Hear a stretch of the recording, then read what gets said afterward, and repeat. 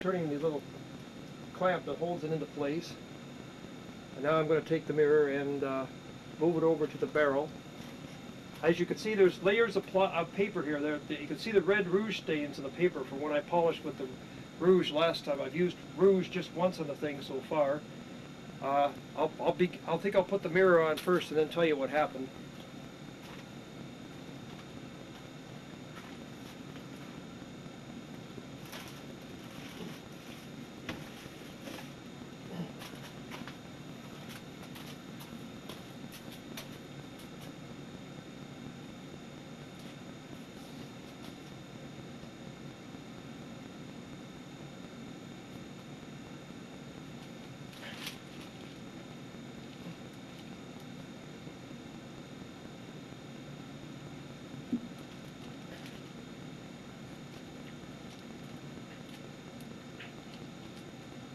Trapping my fingers underneath the edge.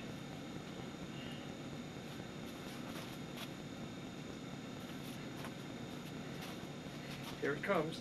Ah, there. Now what I'm going to do is, you might be able to see the rouge stains running down the edge of the mirror. That's red jeweler's rouge. It's a form of iron oxide. Very, very fine metallic particles, oxide particles. Now, I'm taking 2/2 of a clothespin I broke apart, which are just the right size. The mirror is a little bit larger than the tool. That's why the cleats are just right for putting these in. So these will just wedge in here like this, and one in here like this, between these cleats of the mirror. And I'm just shoving them in rather gently, just with maybe a pound or so of pressure. They'll just help keep the mirror rotating, and either maybe a couple of pounds of pressure, rotating this way while I'm trying to do the polishing stroke. Right now on the mirror, there's a raised zone near the edge, about between the edge and 3 inches in from the edge, right along here, and it gradually, the radius of curvature gradually decreases as you go from this spot. I'll show you over here, right from about here up to about there. The radius of curvature of the mirror decreases. And right at the very edge is a turned edge, down edge, about 1/4 of an inch wide, which I probably will ignore because it's very difficult, especially in a large mirror, to get to the edge zone just perfect. I'd rather have a perfect 19-inch mirror than a really crummy 20-inch mirror. So you'd see vastly more with that in the sky, much better images and so on. This little chip here, that's a little chip that I knocked out of the face of the mirror, the optical face, when I foolishly tried to grind the bevel on the edge with a rotating motorized grinding stone. Just do it by hand. It only takes about 15 minutes. That's far better. There's a little particle there of some kind, probably just a little bit of polishing agent left, a little bit of Barnsite, which you can still see around the edge. The last time I polished this chip was right about here. What I've done when I put the mirror down here is rotated about 1/5 of the way around, about like not quite 90 degrees, 75 or 80 degrees. And the next time I polish, I'll put it here, about 1/5 of the way around.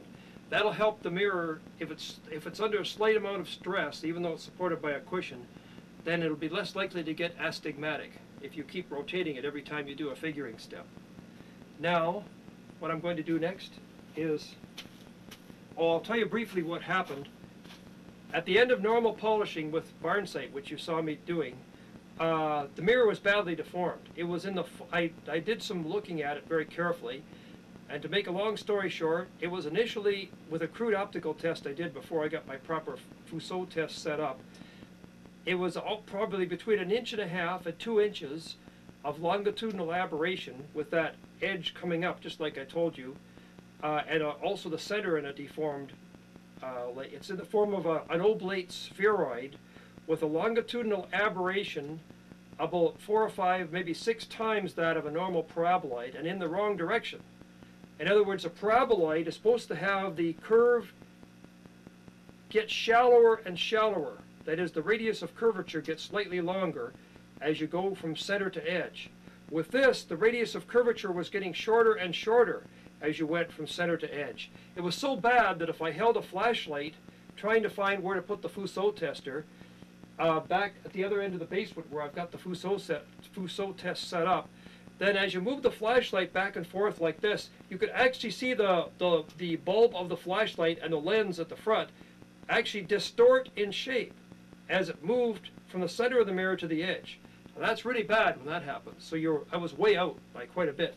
So what I did was looked in Texero's book, How to Make a Telescope, and it showed that if you've got an oblate ellipsoid, you can actually treat it as though it's a sphere and start with long parabolizing strokes, which is what I did. And in order to speed up the process, I used Barnsite instead of rouge. And it took about, I think, approximately 10 hours of brute force, horrible polishing strokes, almost the entire, with the mirror on top, like this, long W polishing strokes, just like in Texero's book, in order to bring it back to more or less the state it's in now.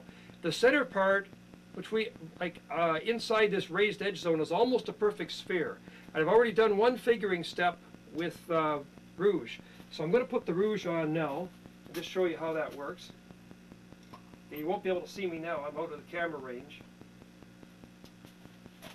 And what I'm doing now, as I don't have much rouge left, I'll sort of hold the bottle up here if you could see it.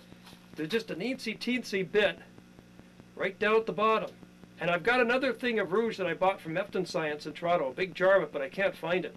But this is left over from 30 years ago when I made my 12-inch and 26-inch mirrors. So it's very old, but still good. I got some rouge from another company and it was contaminated and wrecked a friend of mine's mirror, and I had to regrind it from number 80 onwards. So I value this old rouge very highly. There's still a little bit of rouge left on the surface of the mirror from when I polished the last, so I don't have to add much rouge this time, mostly just water. There'll be some of the polishing tool, the pitch lap as well. So I just dig a little bit of rouge in here, especially near the edge where I'll be doing my polishing mostly today. I used to wipe it on with a brush, but now I just kind of pat it on. So you can see the red rouge appearing here and there. I'm going to take a break during the time after. I'll be cold pressing this just for a few minutes, before I actually start polishing, to make sure the pitch lap has a reasonably good chance of conforming precisely to the surface of the mirror. And while that's happening, while the tool is just sitting there, I'm going to take a long ruler and a marking pen and just mark off the exact center of the polishing tool as close as I can at the back, so that I can more precisely judge what I'm doing, because what I'm going to be doing is removing this edge zone around the edge. That's right where I'm patting right now. That's where it's raised a little bit. I'm going to try and remove that by polishing with W strokes that are concentrated over the edge of the mirror with the tool on top. As you can see, the mirror is on the bottom now. It's pretty obvious. See, I've added just a little bit of rouge there, which will probably be enough.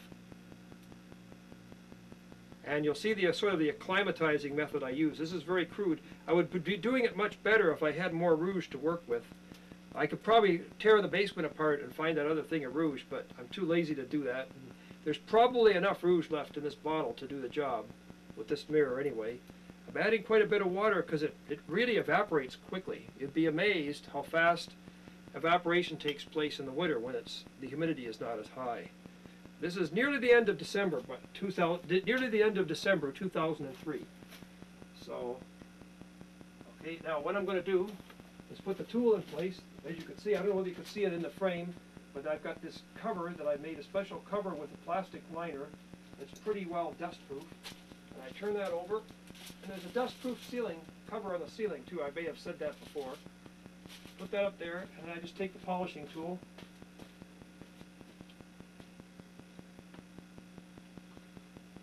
and very gently lower it onto the face of the mirror. This has to be done with considerable finesse. One thing about it, this tool doesn't weigh nearly as much. It weighs about half of what the mirror blank does. It's not that bad a job. Probably about 20 pounds. It still has to be done very carefully though. As you can see, I'm kind of using my fingers to guide it in.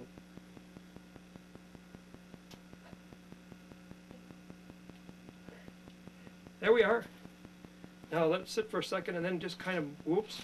See how easily it twists? I wouldn't do that if I didn't have this plastic cover.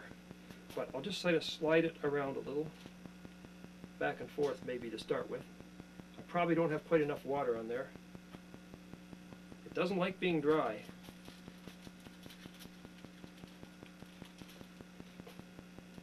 Now you can see why not too many amateurs like to make large telescope mirrors anymore, or telescope makers mirrors, period.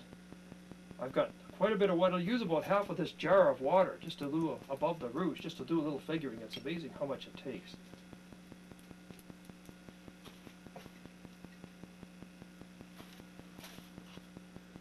I like to I don't do what you call a real cold pressing. My 26-inch mirror stuck to the pitch lap once when I tried that, and it broke off pitch squares and everything trying to get it apart. It was just a total nightmare. So what I do now is I do a little bit of cold pressing, especially when I'm trying to figure the mirror like I am now. But what I do is just leave it on there for maybe a minute or so and then move it around. Keep shifting it around every 30 seconds, just a little bit. Maybe do a few W strokes, stuff like that, just to kind of break in the surface a little bit. And that way the thing won't stick. It'll gradually conform to the mirror, but it won't stick to it. See how that rotates? It's kind of a nuisance, but I'll jam these in a little tighter. Whoops, even that's not working too well. There. Yep, it's really giving me problems today. It's just a little stiff.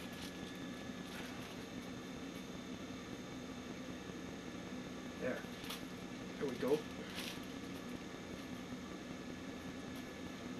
Just kind of break it in a little bit. It's actually, I polished just, I think, 2 or 3 days ago, so it's really not too bad.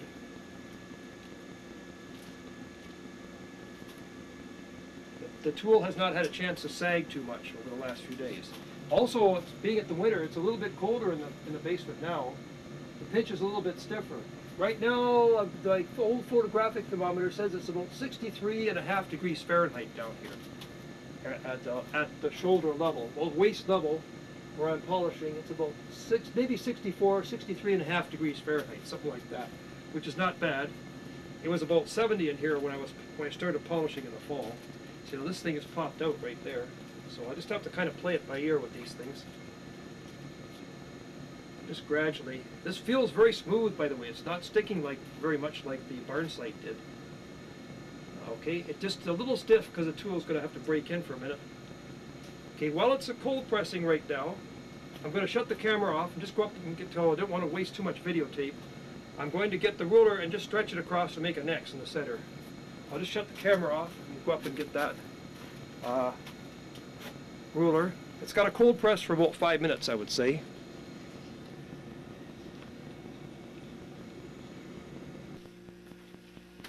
Here I am. I think it's recording now. I'm just going to check to make sure the tape is moving. It's hard to see without my reading glasses on. Yes, indeed, the videotape is rotating, so it's actually recording now. That's good. As far as I can tell, it's recording, yeah. I hate to do all I have to do this over again just because the tape machine wasn't turned on. Yeah, she's rotating. Okay. The machine tends to, you have to push the start button twice to start it going, because if you leave it for a few minutes, in order to conserve battery power, it tends to shut off. Of course, naturally, this is plugged into the to an AC adapter right now, so it's not actually using battery power, but it still automatically kind of shuts off when it's not being run after a few minutes. So, because I don't know whether you could see it. There's a gigantic X with a little black spot in the center of it there. I hope this doesn't mean that my telescope will end up being X-rated. Terrible joke, but it had to be said. Just think, I'll be one of the X-Men. Pardon me, X-Men. That's good. Okay, what I'm doing now, just kind of swiveling it around, kind of breaking it in a little bit. Maybe I'll use a few little 1/3 strokes or shorter strokes just to kind of make sure the tool is functioning. Okay, I'm just stroking it around a little.